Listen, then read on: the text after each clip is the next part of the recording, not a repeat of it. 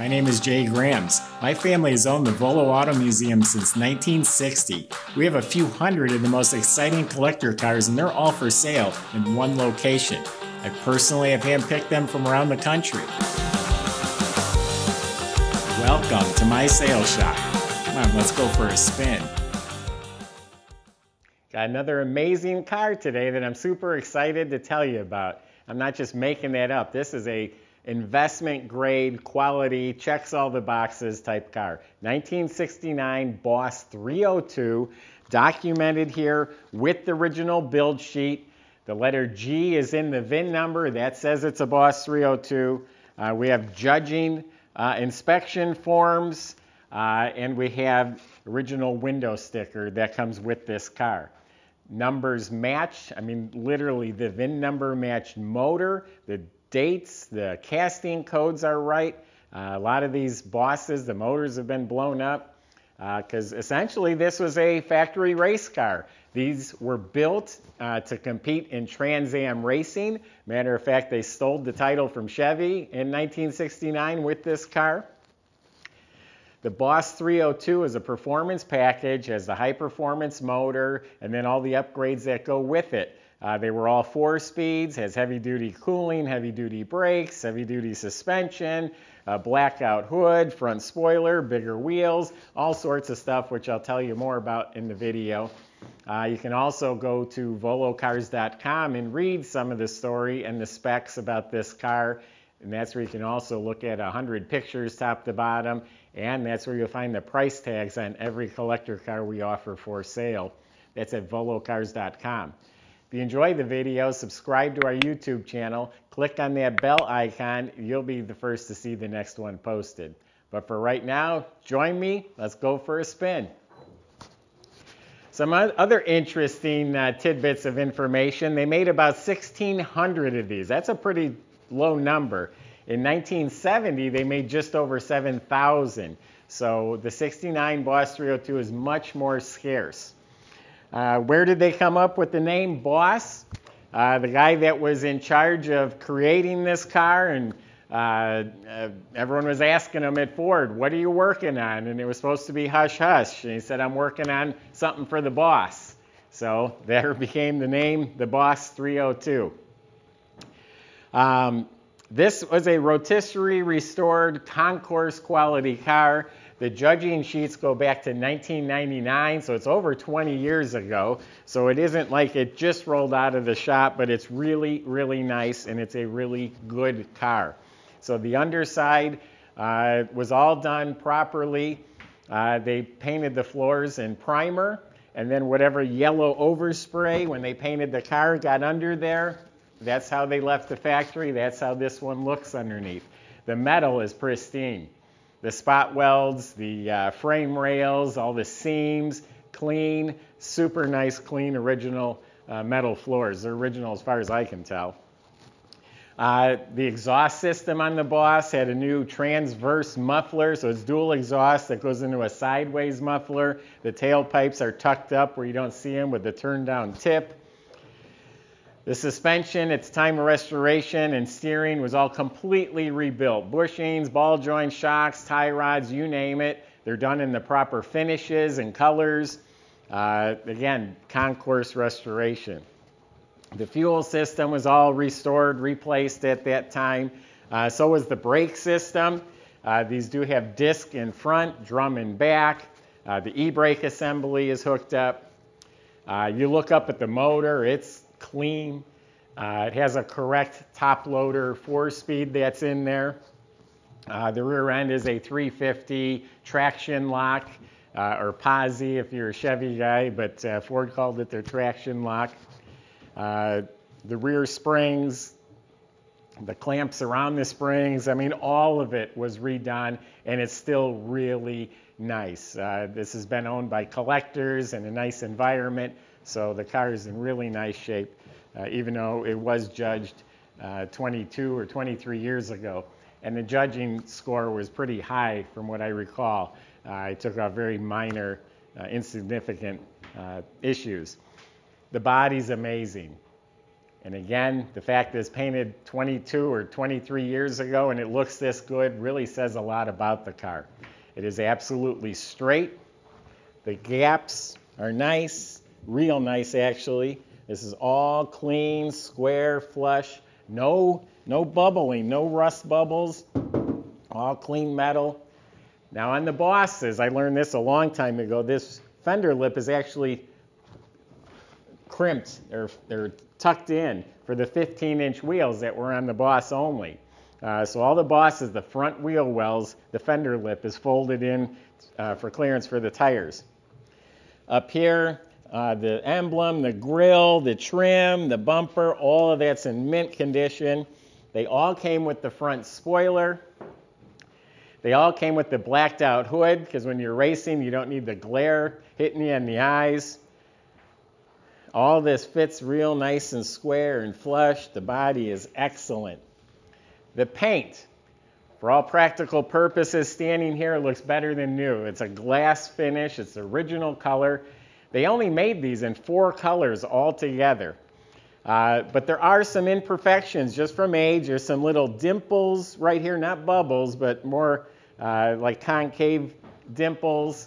Going around the car is just minor imperfections. I can't even find one now, but there are some. The louvers were added, the correct louvers were added. This did come with a rear spoiler. That was an option. It's listed on the invoice. The whole tail panel, gas cap, reverse lights, everything back here is mint, the emblems. The chrome wheels look like they're brand new. 15-inch Magnum wheels with the reproduction Goodyear Polyglass GT tires. So it's a bigger, taller, wider tire put on the Bosses. The side stripe is actually reflective. You hit that at night with a light, it lights up like you turned a switch on. It has the correct sport mirrors. All the trim is straight and nice. Few little freckles on this upright chrome right here. Door handles mint. Windshield's crystal clear. All that's in really nice shape. Correct antenna over there. This bezels right here and here. There's some little pimples on the paint on these 2 pieces. And this is stuff that you really got to look for. If you're showing your buddy the car, they're not going to see this stuff. It's that minor. So in my opinion, 20-something-year-old body and paint, I think it's stood the test of time and looks amazing. So why don't we open it up? We'll show you inside the car. Okay, before we open the trunk, I did want to point out a paint flaw right here. This is down below the bumper. Obviously, a piece of paint here is ready to flake off. That's a pretty easy fix. That valance could be painted down there without much trouble. Now inside the trunk, really nice, clean, solid metal. It's been painted yellow. Has the correct mat. Has the collapsible spare. The correct jack. Even has a little felt mat here that's correct. So it's a complete trunk compartment in real good shape. Done in the flat black. The jamb is painted nicely. Weather strip is excellent. Has such nice looking lines on this fastback. 69 Camaro, 69 Mustang fastback. Both gorgeous cars in my opinion.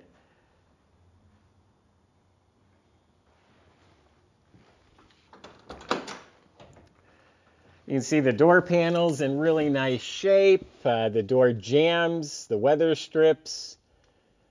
Everything's just right on the car. Stuff seems to fit right, looks right. There's the door tag over there. Now the dash pad, it's not one of those glue-on plastic caps. It's a real dash pad in mint condition. There's no cracks in the speaker like they all get. The instrument panel is in really nice shape. Gauges, has a tachometer. Bezels, knobs, the original AM radio, heater controls, cigarette lighter. All that's in really nice shape. It also has an optional clock over on this side. I'm noticing the interior lights work. Kick panels are nice. Has the proper shifter. Has all the seat belts. The seat cushions are real nice, has the headrest.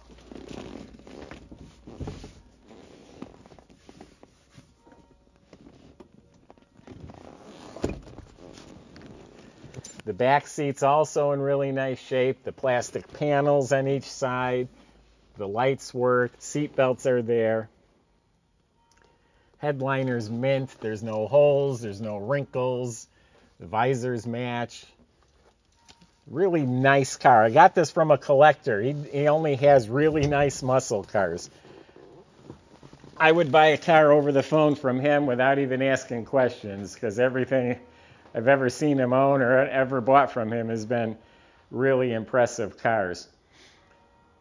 Matter of fact, as the values keep going up, I wish I could turn the clock back and buy back every one of the cars I've ever sold of his. Now, this is pretty special in here. This is all authentic. All this stuff counts. One, it's the VIN number matched motor. I checked it myself. It's been verified. A lot of these were replaced.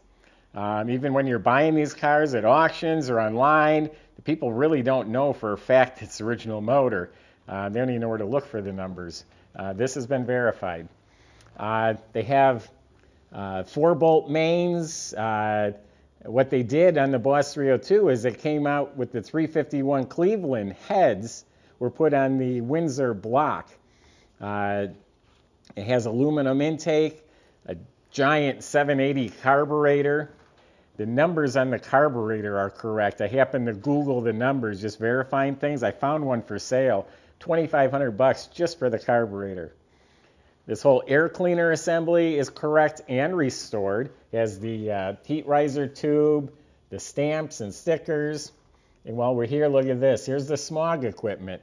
It's all there. I'd imagine that's a couple grand. The seams and the spot welds, the paint markings, everything's duplicated just as it was from the factory. A reproduction auto light battery, and look, it's bolted down. The right clamps, hoses, shroud.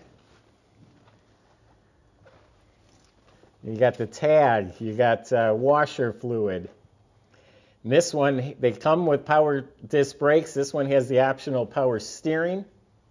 It has the rev limiter, which is correct. The chrome valve covers. The wiring all looks good. So that's what we mean when we say concourse condition. It's like it left the factory. Looks like even the plug wires are dated and correct. So this is the right car. And I'm pretty sure it has a buck tag too. Our photographer got a picture of the tag with the information on it. I don't know where he found that, but it's in our pictures. That just adds to the authenticity of the car.